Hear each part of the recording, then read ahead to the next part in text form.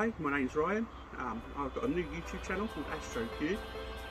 Today I'm going to show you how to make a counterweight balance bar for my AZ-GTi with this piece of threaded bar and a hacksaw. It's a DIY solution. It's very economical, so stay watching and you might learn something. So what I've got here is a 12mm bar. I purchased it from Screwfix. It was around £6 or £7. It's a standard 12mm thread on it, so it screws into the AZ-GTi perfectly. I'm going to measure it out to 30 centimetres. There you go on the tape, or 1 foot, depending on where you are. So I'm going to get to cutting this and I'll show you it in a sec.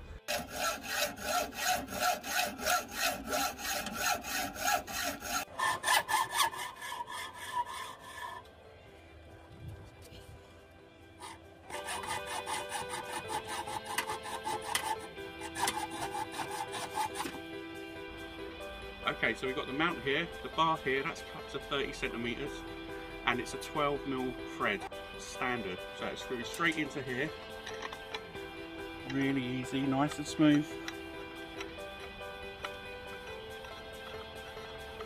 You screw all the way in until it stops, nice, feels nice and secure. Also on a side note, I'd recommend you deburr this part or just take off the sharp edges with a file if you have one to hand.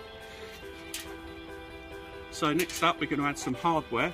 I had this on an old EQ1 mount that I found in the shed and it works a treat, it fits perfectly. I'm just going to slide that on and lock it down. When you add a counterweight like this, you should always have a retaining bolt or something to stop it from sliding off.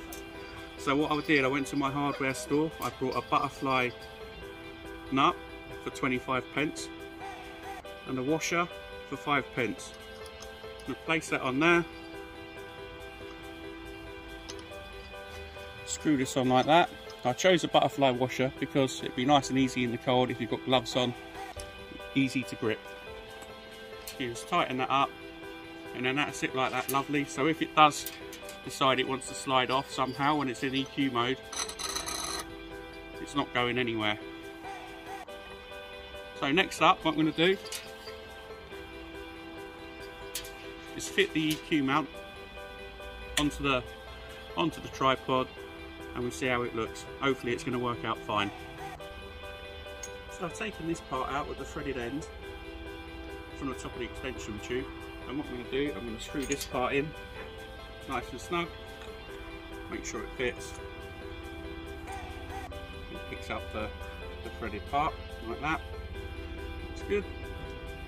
That's going to sit in here. I always like to have this point facing north or to where my bubble is. So I'll line that up with that, do these up.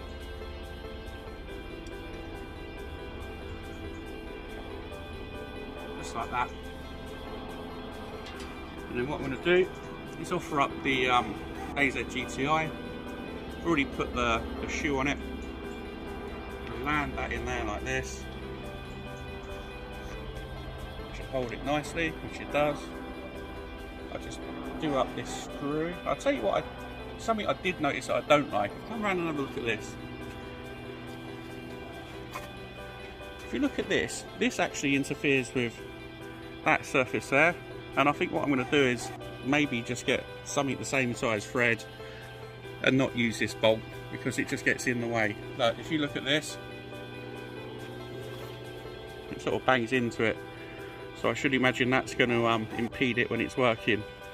So that's another little thing. I'll show you that in another video. So as you can see, I've got the bar mounted on, the counterweight, and that's all screwed in nice and tight.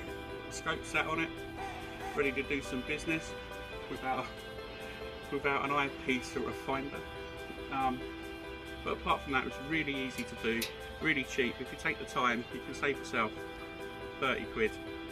And you can have it straight away virtually, as long as they've got bar stock near. So all you need is, you can buy a metre long piece of bar from Screwfix, 12mm thread standard, screws straight in, get yourself a counterweight or anything you got lying around that's heavy, a couple of nuts and you're away.